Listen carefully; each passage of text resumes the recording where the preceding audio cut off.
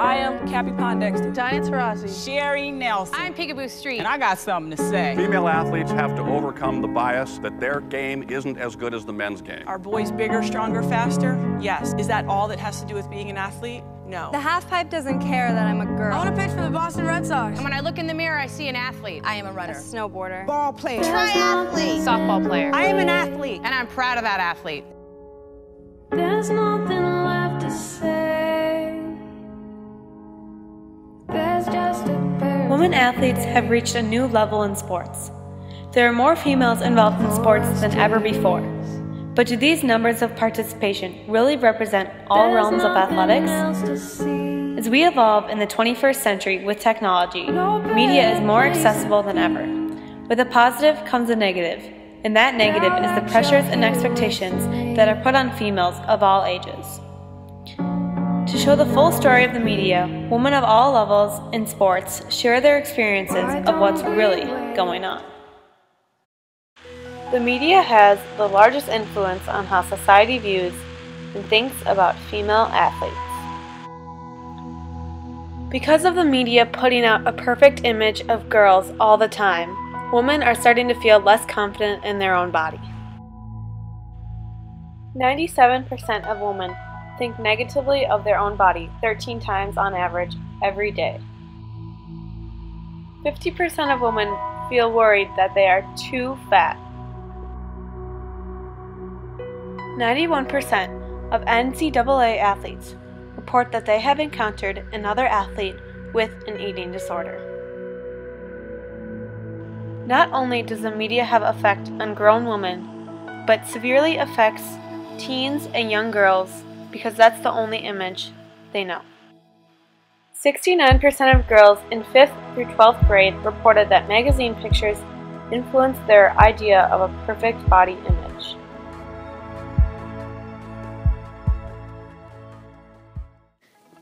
Kaylin Richardson is a 30-year-old strong and inspiring alpine skier. After being in 2 Olympics, spending 10 years on the U.S. ski team, and traveling around the world, she has seen almost every aspect of sports. With seeing all of this, she has also seen the problems with the media and how it puts a figure for girls to idolize. I'm Kikkan Randall, Olympic skier and World Cup sprint champion. Kikkan is spunky and caring, and is also one of the best Nordic skiers in the world. In order to empower girls and aspiring athletes, she founded the organization Fast and Female. By going across the country and holding day camps and giving support, teen girls are starting to feel more comfortable in their own skin, despite the media saying otherwise. Hi, I'm Gabriela Kirou. I'm 15 years old and I play volleyball and softball.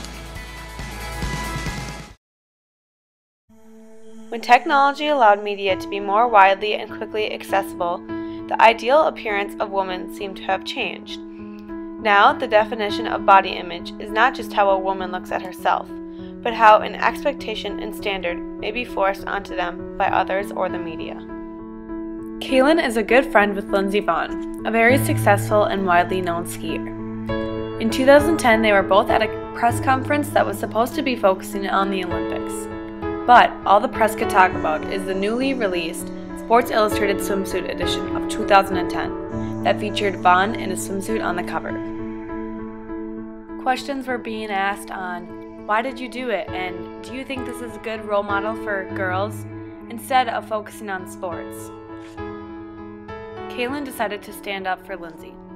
One of us might have said, I don't know about what Miss Vonn thinks, but as far as I'm concerned, if I was her, I'd be like, you know, these are beautiful, feminine photos that I'm going to have for the rest of my life. It's such a negative way to look at femininity, to say that just because she's this big-time, strong athlete, that she can't also have this side too. Just by showing off her body, she was judged and criticized in the media, instead of focusing on her sports. Sometimes, even in high school, it doesn't matter how good you are, how good you play, it's about how good you look. When I think of a perfect athlete, I think of someone who's really, really skinny, really fit, beautiful, gorgeous, just perfect. Teenage girls across the country, just like Gabby, struggle with being an athlete.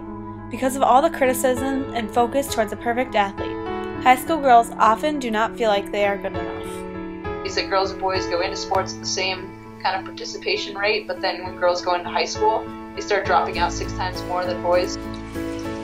A lot of my friends have dropped out of sports because they don't feel good enough about themselves, or like they're not good enough. Aren't seeing women staying involved in sports through their whole lives, either as athletes or as leaders, and I think that's a trend that really needs attention, and it's getting attention.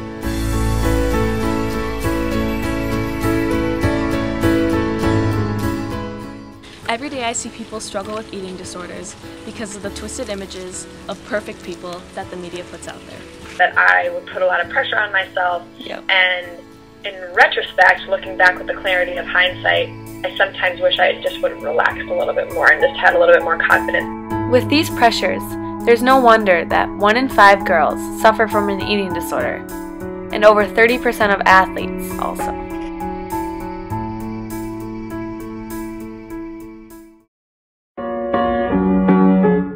So whether the media discourages Olympic athletes or young girls, both can be hurt deeply.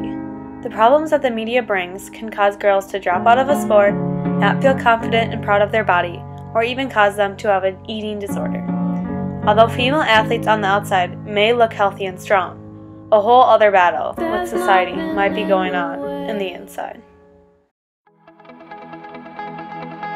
The future of female athletics depends on reinforcing the perception that female athletes are not skinny, good-looking, and beautiful, but are rather strong and inspiring. It's time for a drastic change in the way female athletes are portrayed by the media in order to set the stage for a more positive and welcoming athletic environment for the future.